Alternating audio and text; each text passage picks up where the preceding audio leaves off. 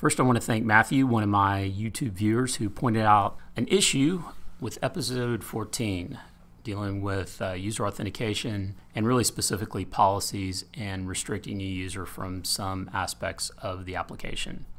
Now, I could say, this is a great learning opportunity to go back over policies, but the truth is I just screwed up. I completely forgot to put a couple of things in. So let me show you how to fix it. So here's what was happening. When you go to sign up,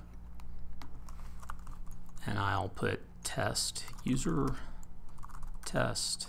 A lot of test here. And lo and behold, when I try to sign up, it should take me to the profile page, but it's not. It's saying you must be logged in. You got to be signed in. And that's definitely not the behavior that I wanted when you sign up.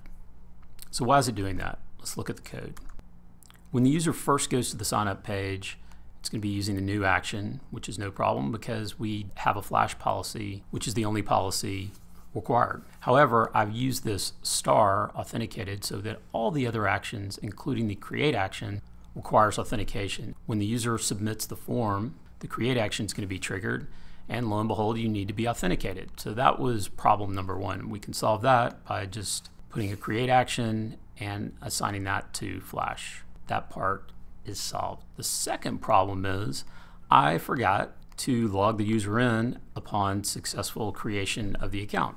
And we do the same thing in the session controller when the user logs in, but at this point the user's submitted a password, submitted an email address, submitted a username, and they should just go ahead and be logged in. So that's what I do here.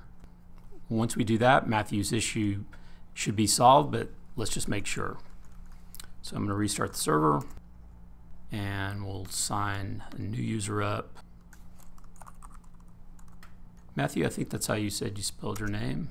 So we'll just say Matthew, call him Chief Bug Finder.